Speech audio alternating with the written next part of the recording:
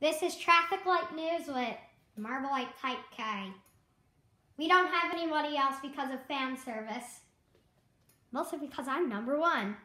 Anyways, we have not really that much news other than a few things. Crown Hines Type D has been sanded.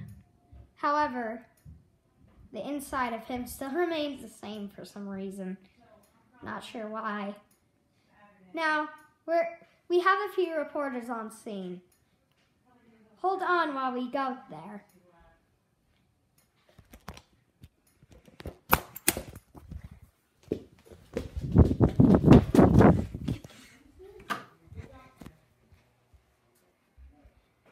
Type K, how does it feel to be sanded down like this? A very odd feeling indeed. Especially the fact I'm literally stripped of parts other than myself. But I can't wait to be restored one day, and I'm happy that I'm in good hands. How about you, Eagle? I feel fine. Too bad I'm going to have to be repainted. I don't really care though. At least our spray paint colors have been caught out.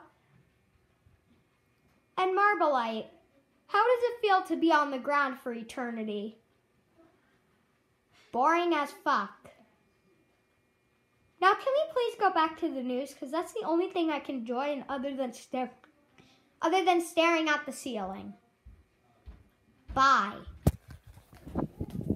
Now, back to the news. Anyways, we had some words from Very Wise Signals there. I wonder how much they're doing. I guess not that much. Now, we have some news from Plastic LFE. He's just reporting something for some stupid reason. On to him with, I don't even know. Casey's found my brothers. And one has diagonal arrows. Gib. Now back to the news. Hey. Anyways, that's it for this episode of Traffic Light News. Stay tuned for more news ahead. Bye!